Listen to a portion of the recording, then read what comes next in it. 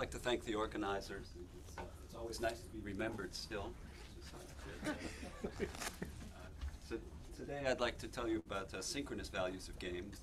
Many of you have probably seen that games have lots of quantum-assisted values of all different flavors, and you're probably wondering, why do we have to see yet another notion of value of the game? So the first thing I want to do is just go back to discrete finite input, finite output games with deterministic strategies, and try to convince you why for many games a synchronous idea should really be included in the notion of a strategy for the game. I also would like to apologize to the people who were in Sweden a few weeks ago, because not much has changed.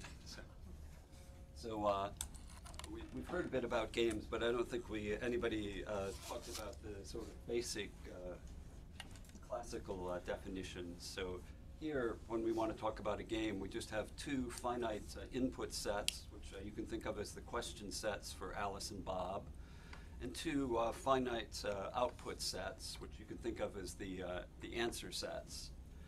And then there's also a function that tells you when their four-tuple of for each pair XY of inputs, they have to give a pair of outputs AB, and this tells us whether they give a correct pair or an incorrect pair. So when the value is 0, that's when they lose, and when the value is 1, that's when we think of them as replying correctly and winning.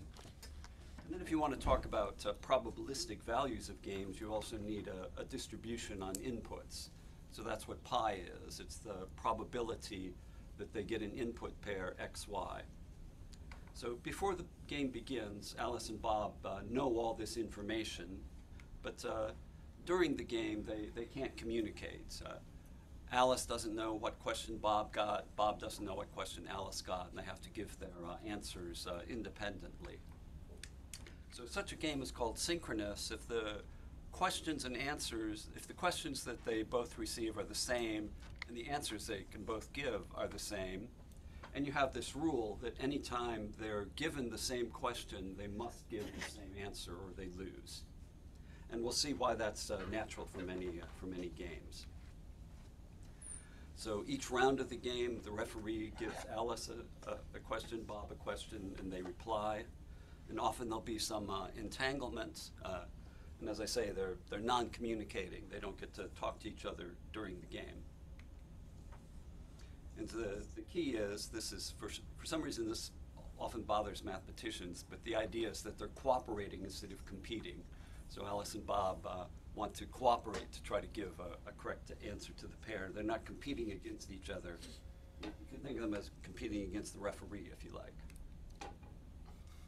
And what the deterministic value of a game is, that just means that Alice has a function, so each time she receives X, she'll reply with the same answer, f of X, and similarly Bob has a function that each time he receives a Y, he'll reply with a G of Y. And then you can work out exactly the probability that they would win the game if they used that pair of functions. It's just this is 0 if they gave a bad reply, so it doesn't contribute. It only contributes when their reply is a good reply, in which case this is 1, and then you get to sum those up. And so the maximum this can be is 1, and this will always be less than or equal to 1 if they ever give some bad replies to questions that have positive probability. So that's the value of a particular deterministic strategy, and then the deterministic value of the game is just suit that over all possible function pairs. When we have this game where X and Y are the same and the outputs are the same, then all I mean by the synchronous deterministic value is they have to both be using the same function. And so let me show you some games where that's a natural thing to add. And a good one is the graph coloring game. So here I just mean ordinary graphs are defined by a vertex and an edge set. Anytime xy belongs to E, then yx also belongs to E, so they're undirected graphs. and they're loopless. XX is not considered an edge. A C coloring just means you have, for each vertex, you're assigning a color 1 through C, and anytime you have an edge, the two endpoints of the edge are given different colors. And now let me remind you of the notion of max cut of a graph. I want to talk about just not the ordinary max cut, but more max cuts. So the ordinary max cut, the easiest way to think of it is, suppose you try to two-color a graph. Unless the graph is too colorable, you're going to make some mistakes. And what max cut is you'd like to maximize the number of edges that you color correctly using only 2 colors. And the C cut is the same thing. You'd like to maximize the number of edges you color correctly,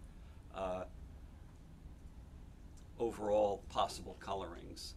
The reason the half is in there is because XY is an edge and YX is an edge. So to count edges, you need a half. There's always this thing that the number of ordered pairs is twice the number of edges. And so the max cut is to do that. So when C is equal to 2, that's the usual notion of max cut. And it's well known that this is an NP hard problem, and that's basically because you have to do it over all vertices.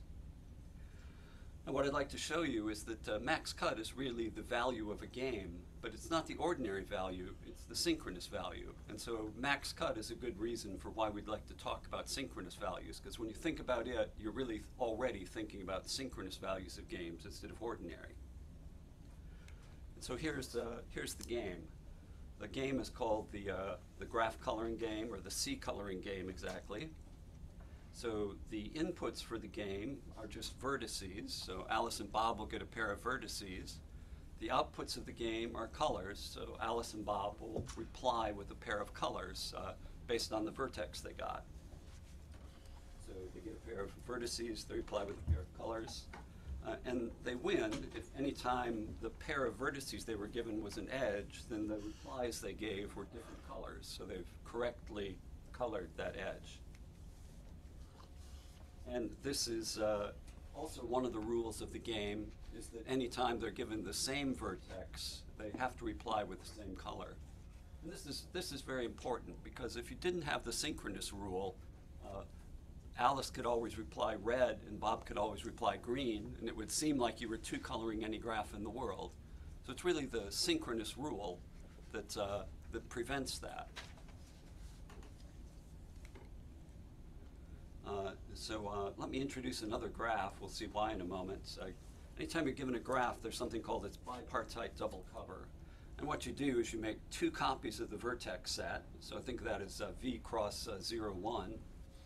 And then from 0, if there's an edge between x and y, then you connect x0 to y1. Okay. So that's the edge set for this graph. But anytime I is equal to j, you leave all those disconnected. So notice that every time you have an edge xy in the graph, it shows up as 2 edges in the bipartite double cover, because it'll be x0, y1, and it'll be y0, x1, and those are distinct edges. Now suppose we put the uniform density on the edge set. We look at the graph coloring game with that density. Well, if we just did the ordinary value, then we don't get the cut of the graph. We get the cut of its bipartite double cover. And this is basically because Alice and Bob get to use different coloring functions. So it's just as if Alice is coloring the x0s and Bob is coloring the y1s. But if you do the synchronous value, then that's when you get the cut numbers. There's a factor of 2, and that's because of this way how in the bisynchronous each edge gets represented twice. So that tells us that maybe the right way to define a quantum cut value is to just solve this equation for the cut number in terms of the value of the game, and then anytime you have a quantum assisted value, that's the way you should define the quantum cut number of a graph. But it should be the synchronous quantum value of the game. I know I haven't defined that yet, but this is just motivation for why we should talk about that. And so here's what we can show. If we have a graph on n vertices and its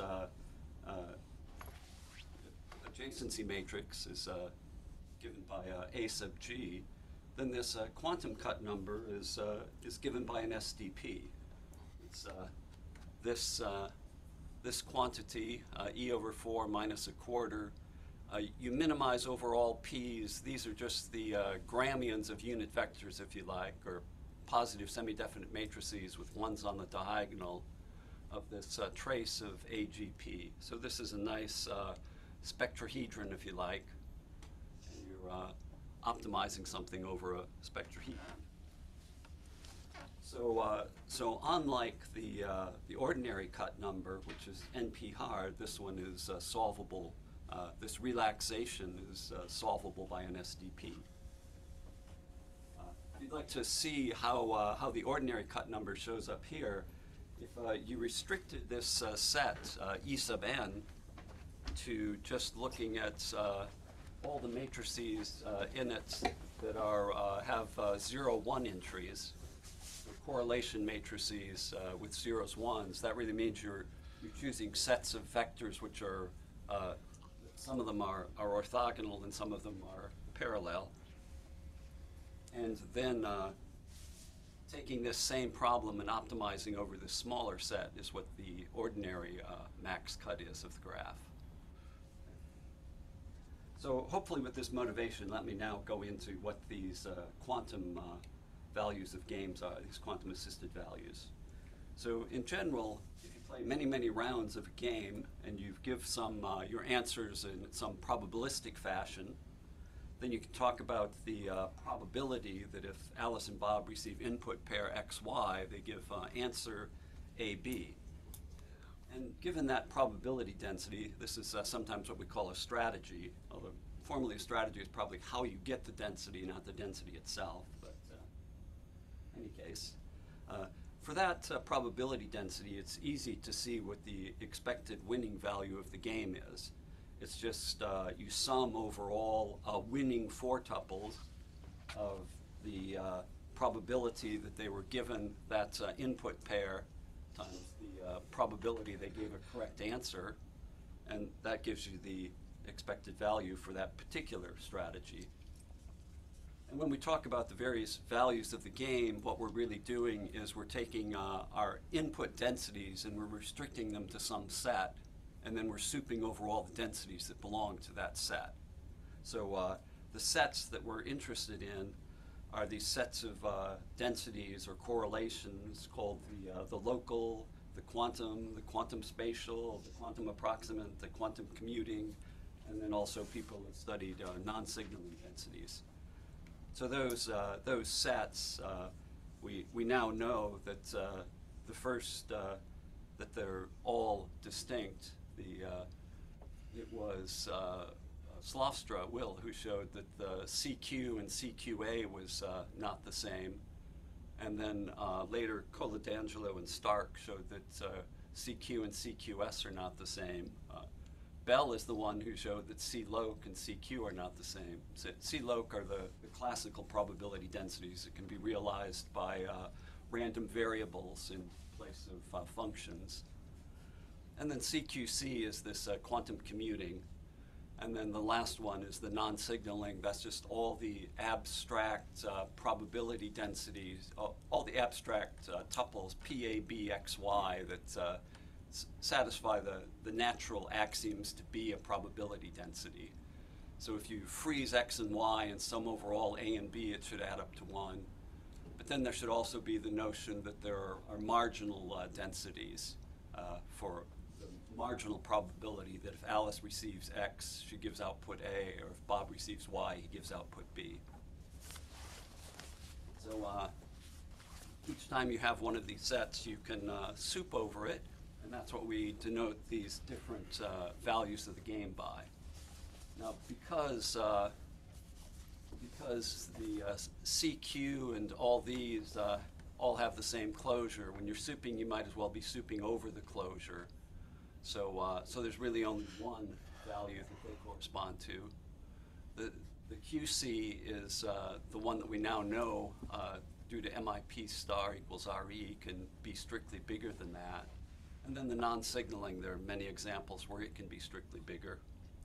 And then the fact that the loc is the same as the deterministic just comes from the fact that when you look at these probability densities, the extreme points of the set of densities you can get using random variables are exactly the deterministic strategies. And this maximizing this value is a convex function of input, so it'll always be achieved at extreme points of the set of densities. So let me just, if you haven't seen these before, quickly remind you of what it means to be in CQ. That means that Alice has some finite dimensional state space, Bob has a finite dimensional state space. There's some unit vector, generally entangled in the tensor product. And then they have projections. So Alice, these are the measurement operators. So for each input, Alice has a family of projections that sum to 1. And for each input, Bob has a family of projections that sum to 1. And then if when they receive X and Y, they conduct that quantum experiment, this is the formula that gives the probability that they'll get output AB. So all the densities you can get that way as you vary over all finite dimensional Hilbert spaces, all possible families of, I'll often call these NK PVMs, N for the number of inputs, K for the number of outputs, is exactly what CQ is. CQ spatial just means you do the same thing, the same tensor product, but you don't require the Hilbert spaces to be finite dimensional. And then CQC is this more general one where you assume you have one giant Hilbert space shared by them both, and that their measurement operators commute. The EXAs commute with Bob's FYBs, but they don't. The E's don't commute among themselves, and the F's don't commute among themselves. And then any density you can get that way belongs to this larger set. So currently there's been a lot of research devoted to computing these values for various games. And the MIP star paper, the way it showed the sets were different was by building a game for which the values were different. The same thing, Will Slofstra did the same thing when he first showed the non-closure of CQ. He built a game that had a perfect CQA strategy, but no perfect CQ strategy.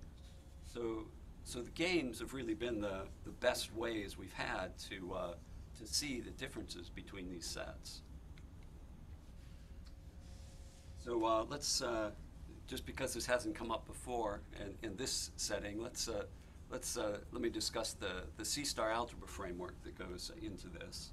So if we have one of these games, and let's just for convenience say the input sets and the output sets both have the same size, N and K. Then if you look at, for each input, you take a unitary of order K, then the free group on N free copies of the cyclic group of order K, that's what FNK is. And it's just a C-star algebra that's generated by sort of universal unitaries U sub X of order K. So anytime you have concrete unitaries, there's a star homomorphism sending the little U sub X's to the big U sub X's. Well, each U sub X, because it's order K, it'll have K spectral projections, and that's what the EXAs are. And so those will sum to 1. And now if you give me this game, and I write down this element of the tensor product of that C-star algebra with itself, then what the quantum value of the game turns out to be, it's just the norm of that canonical element in the min tensor product, and what the QC value is the norm in the max tensor product. So having, when games were constructed where these two numbers were different, that means those two norms are different, and that proves the min and the max C-star tensor products are different, and that's what Hirschberg's conjecture was. And he proved that the equivalence of this is the same as Kahn's, which was a statement about traces. And that's exactly the way things played out in an MIP star equals RE. A synchronous game was built that had a difference between WQC of G and WQ of G. Now let me tell you what synchronous densities are all about. So just like with the rules, we call a density synchronous if whenever you have the same input, the probability that they give different outputs is 0. And then for each of these sets we were talking about before, the LOC, the Q, the QS, I'll just use a superscript S to denote the subset of probability densities that obey this synchronous property. And then all I mean by the synchronous value of the game is instead of souping over all densities in that corresponding set, you just soup over the synchronous probability densities in that set. And these densities and the corresponding values, let me describe what those are in C-star algebra terms. Vern, may I ask a question? Yeah. If I remember correctly, when I first started to read this stuff, they called densities joint probabilities. Have you seen it? I mean, one has to be just careful. And sometimes they call them correlations. Yeah, correlations and probabilities, physicists often confuse. I have learned that the hard way, but it's just for you. If you read older literature, I think joint probabilities is often used instead of, because they're not densities of a state or really, right? Fair point. They also call them behaviors. I think that could Yeah. Yeah. Yeah, I don't like behaviors. I prefer misbehaviors.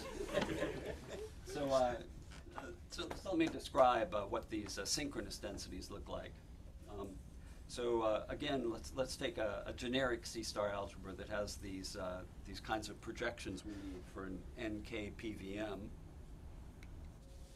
and then a combination of two papers, one done with Ivan and probably most of you know the other people, Simone Severini, Dan Stalky, and Andreas Winter. And then in a follow-up paper with Sam Kim and Chris Schaffhauser, who's here, we finished the project that we started in the other paper. So first off, one of these joint probabilities is in CQS synchronous, if and only if there's a C-star algebra in a tracial state, such that the density is just given by taking the trace. So remember what a trace is. It's a state with the property that tau of xy equals tau of yx.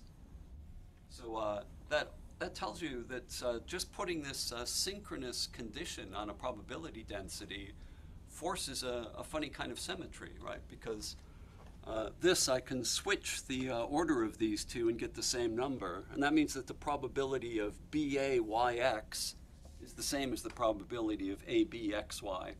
So it's a cute little exercise to see why forcing probability of ABXX to be 0 forces that kind of symmetry on the density, but it does.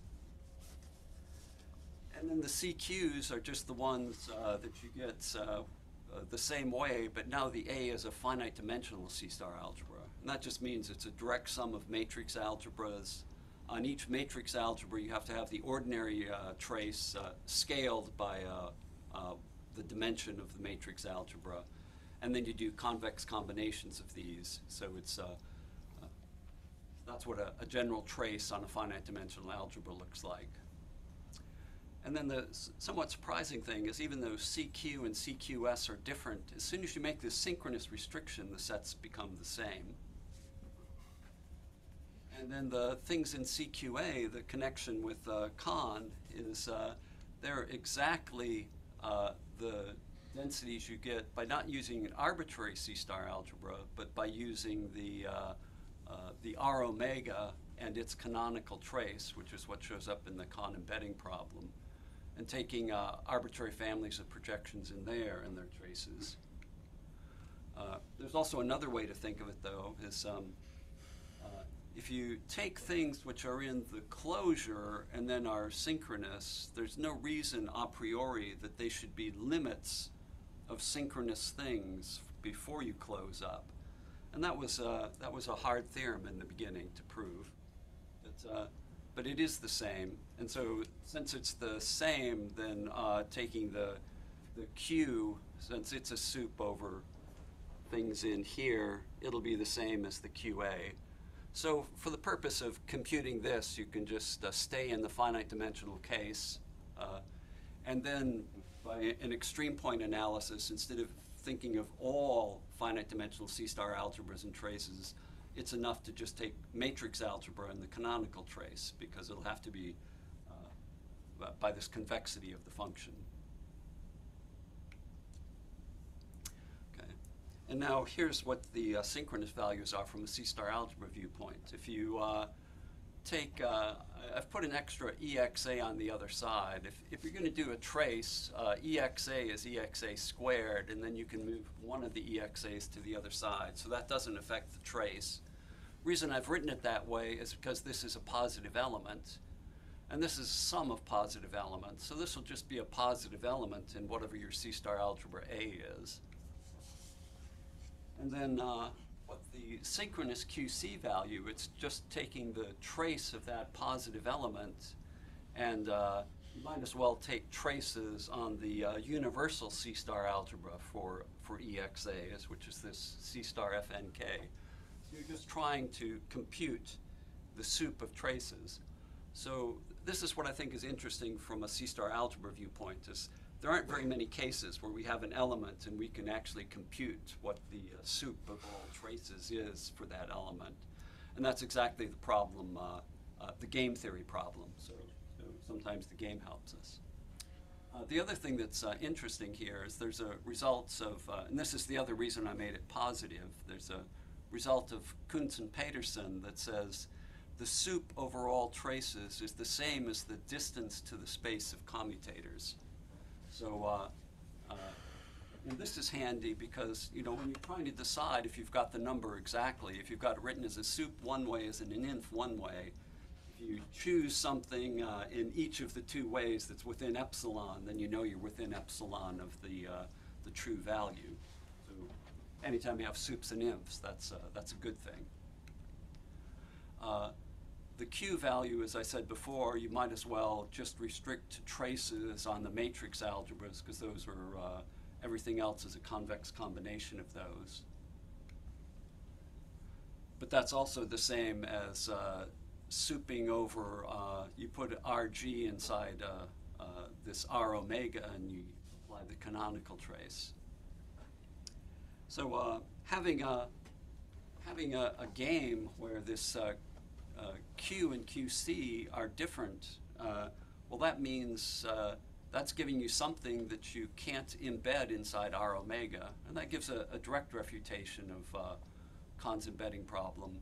His original question asked about if you had a C-star algebra in a trace, could you always embed it inside R omega in a trace-preserving manner?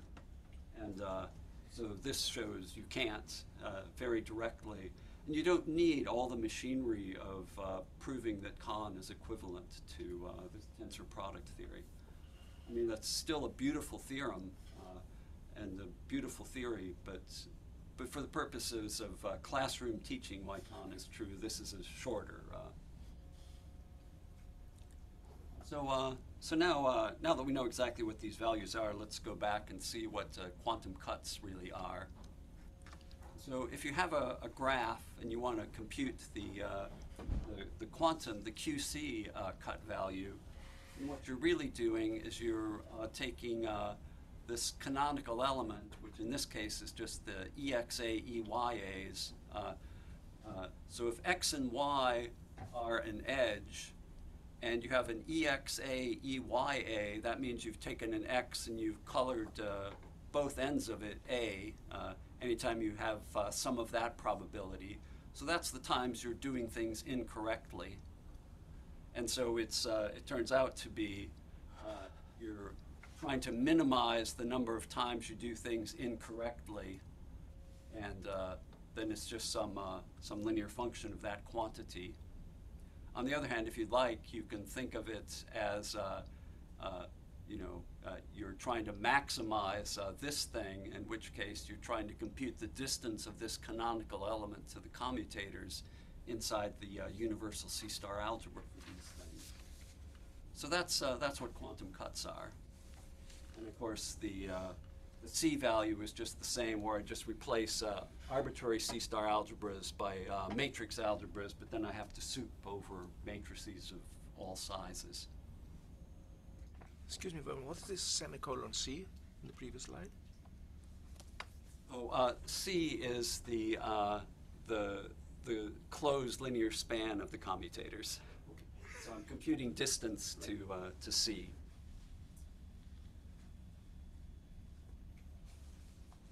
Okay. So now that we have these things in hand, let's look at the sort of standard family of games, the XOR games, and see what's new and different with when we want to do synchronous values. So let me define them very carefully. So an XOR game just means you've got an arbitrary input set, and your output set is always, I like to think of it as Z2. And to be an XOR game, the verification function has this special form. It's 1 if and only if A plus B adds up to whatever F of the input pair is. So that tells you exactly when you win. So that's their goal, is to give outputs that add up to that. And if you check and you want this game to be synchronous, that'll happen exactly if f of xx is 0 for all x. So that's what synchronous XOR games look like. Now, in the theory, there's this thing called the cost matrix of the game, which is given this way. And there's also a notion of direct sum of XOR games, which I want to talk about, which is an XOR game with input set x1 cross x2. And what you do is to get a function, well, you just need a function to z2. You just add the two functions. And of course, the probability density is just the product of the two probabilities. So XOR games are nice in that you can not only, later we'll talk about products of games, but XOR games have this notion of sum. And it's not too hard to see that the cost matrix of a sum is just the tensor product of the cost matrices. And then we'll also want to look at the symmetric part of the cost matrix. And then there's this lovely construction, which I really like, of course, is this off-diagonalization construction. Put something in the 1-2 corner, and it's opposite in the 2-1 corner. And that's denoted by B of G for the game. And now, for those of you who didn't know how long Slofstra's been around, there was somebody who thought he'd just graduated like 2 years ago recently, which is quite flattering, I thought, but I think he was more upset by it. But back in 2008, Richard Cleve, Slofstra, Unger, and Paya really analyzed, did a beautiful analysis of the values of these XOR games, and they proved that the Q and the QC value are the same. That really follows from Tsurelson's result. And that the formula is, it's given by this SDP. You take this matrix B that you've built from the data from the game, and you look at, this is the same E set I was talking about before. It's the Gramian matrices with ones down the diagonal, except now they need to be 2n by 2n because B is 2n by 2n. And it's, you solve that SDP and that gives you the value of the game. The other beautiful thing they did is they proved that so often people like to talk about the bias of a game, which is the how much larger the probability of winning is than a half. So it's something like, what is it? It's winning minus a half times 2 or something like that. So 2 times winning minus 1 is the bias of a game. And they proved that the bias is multiplicative for direct sums of games. And so here's what the synchronous values look like. It's very similar, except you use this matrix, the real part, or the self-adjoint part of A, and soup over this. We were able to show that the synchronous bias is super multiplicative, and in fact that there are games where it is strictly super multiplicative. The reason for that is roughly, if you look at this matrix, it's a nice way to make something self-adjoint. And it has the property that if lambda is an eigenvalue of BG, then minus lambda is, and all the multiplicities match up. So these are very symmetric in their eigenvalues. Whereas these may not, this A may not, A sub S may not be. And what happens is when you do this product of the game, you're tensor producting the AG sub S. And if the game is influenced by its largest eigenvalue, well, it could be that its negative eigenvalue is much, much bigger in modulus. And so when you tensor, it becomes, that negative gets squared, and that's why the game can jump up in value. So basically what these do is these oscillate. As soon as you get 3, then it's like determined by the maximum times the square of the minimum, and then back and forth. Okay. So we talked a little bit. I mentioned the. Can I ask something? Yeah. So do you know if that can also happen for the classical value, for the non-entangled value, or there's all this super additivity, or For the non-entangled value. yeah, when they don't use entanglement, but Yeah, for low. This. You mean if I do the classical? for the classical. Yeah, it doesn't. It oscillates. We can't prove that it exactly oscillates the same way, but you can write down examples where the classical value is also super multiplicative. Classical synchronous value, Yeah, yeah, sure, yeah. and it's the same sort of thing. Okay, so now let me talk a little bit about repetitions of games. So if you're given 2 games, then the way to form their product is it's the game that has the product of the inputs, product of the outputs, and need to explain what the verification function is, and the density is just the product of the densities. The idea of the verification function, it's easier if I say it in words than write out the formula. It's just you win if you win both games, and you lose if you lose either one of the games. And that's what this formula is telling you. And then the density is just the products of the densities. And so there's a love, and then often people like to take a game and do the product with itself over and over again. And so it's known that the classical deterministic values of games can go up.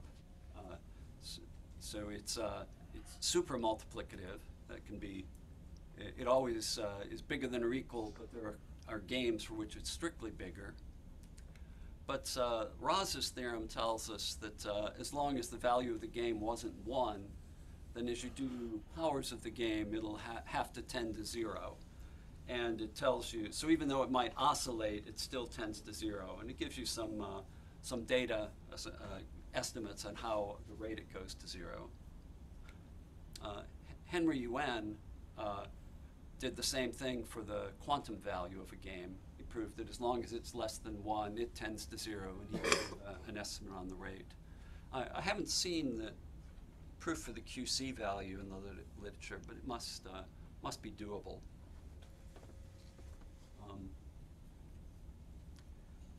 We don't know how the synchronous value behaves. In particular, if the Q value of the game was less than 1, then because the synchronous value is always less than the Q value, you're souping over a smaller set, then it would have to tend to 0 as well. But if the Q value is 1, we haven't been able to prove that the synchronous value is strictly less than 1. We haven't been able to prove that it tends to 0. And you'll see why in a slide or two. At least you'll see an inkling of why this might be a difficult problem. In a paper with Yvonne, Laura, and Andreas Winter, we produced a synchronous game with a symmetric density.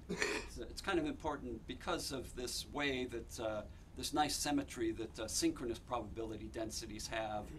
Unless the pi is symmetric, pi of xy equals pi of yx, then you're penalizing synchronous.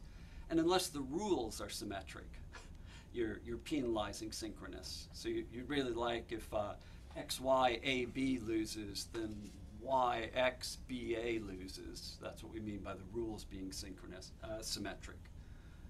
And so we found a game with symmetric rules, symmetric density, but it was still the case that the quantum was strictly bigger. So we can prove it's super multiplicative, and that in some cases it's strictly super multiplicative.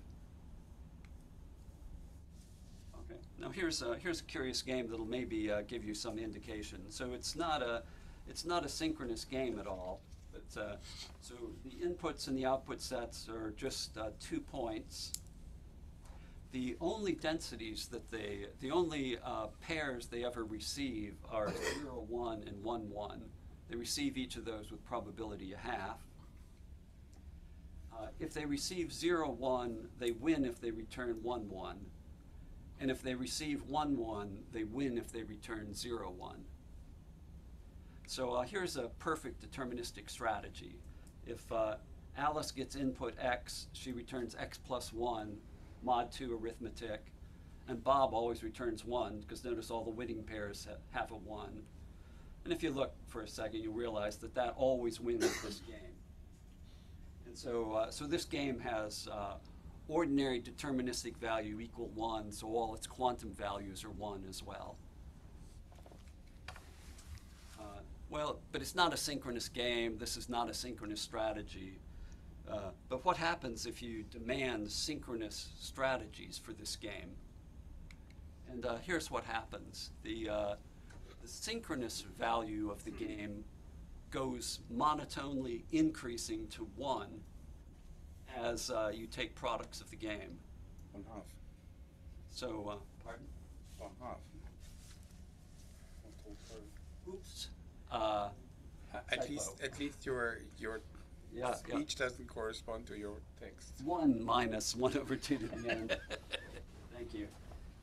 So it's strictly monotone increasing, and as you do more and more products of the game, it behaves more and more like a synchronous game. And one reason to see that is, well, what stops the synchronous? It's this case when, let's see, which case is it?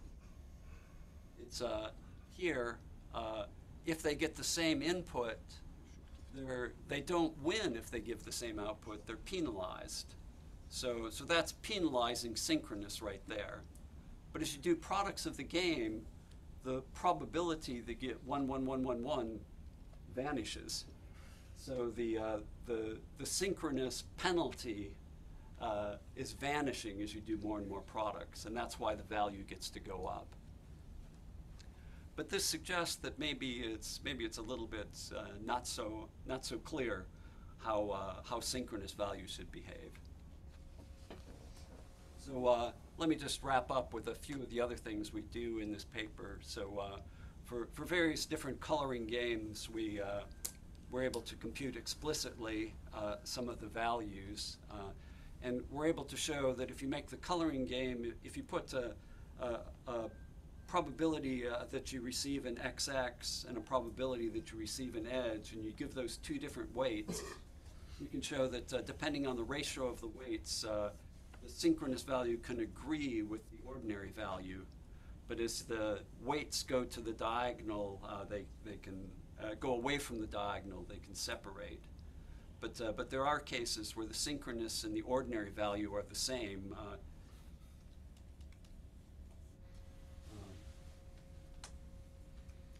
And so that's the other case. We show that they can be different, even though you have this really lovely synchronous game with synchronous density. And the reason this is kind of interesting is that when you talk about perfect, if you ask for a perfect strategy, then for a synchronous game, a perfect strategy has to be a synchronous strategy. But if you only ask for things, if you have a game where there is no perfect strategy, then the best strategy doesn't have to be synchronous, even though. And then the thing that might be interesting from the point of view of trying to work through this MIP star equals RE and try to make it more operator algebraic is we get additional relations that have to be satisfied in games if you have the projections that achieve the synchronous value, achieve the maximum. And so, so here's one. If you let Q be this element, for each x and a, you do this sum, then you can prove that the EXAs and the QXAs, well, they don't quite commute, but when you sum over A, they commute, sort of. And so that's a relation that has to be met by the projections if you're at the optimum value. So you can start to derive some of these new relations. So let me just show you the tricks behind deriving these optimality relations, because I think these might be useful in self-testing scenarios. Because there, you know, when something is a self-test, it's going to have to, it might not be clear, but there are some, it's the maximum of something, and so there's going to be some hidden relations that the projections have to satisfy. And so let me show you the tricks we got for finding these hidden relations, because they might apply in self-testing as well. And I haven't seen them anyplace else in the literature. So here's the first trick. Suppose you've got your set of projections that attains the QC value, and you fix one of the inputs. And what I'd like to do is I'd like to take a self-adjoint element from the algebra and take the EZA set and replace it by conjugating by these. So it's only for Z that I'll replace them. I'll leave all the rest of them the same. You know, for all X is not equal to Z, I'll just do EXA. And now what you do is you compute the value of this strategy. And that'll be a function of t. And at t equals 0, you've hit the optimal value. So for t non-zero, this must be suboptimal. So that function of t is peaking at t equals 0. You differentiate it, and you get a commutator relation. And that's where that EXA, EQXA commutator relation comes from. It comes from differentiating this function. And that's how you get this. You get that inside the trace, this has to be 0. But because it's a trace, you can put the h on the other side. And then you have an element so that when you do the trace of it times any Hermitian, it's 0. And you can prove that forces the element itself to be 0. Because you can assume the trace is faithful. Now here's the other trick. The second set of tricks, well, again, suppose you've got an optimal one. You can either do it in MN or in QC. And what I'll do is instead of just freezing a Z, I'll freeze a Z an A, and a B. And I'll take the E, Z, A, and B, and I'll take a projection that's smaller than EZA, and I'll replace EZA by EZA minus A, minus P. But of course, this doesn't add up to 1 anymore, so I boost the EZB by that P. And again, this must be suboptimal. And when you go through and you calculate what this does to make this suboptimal, it gives you another set of orthogonality relations, another set of things that have to sum to 0.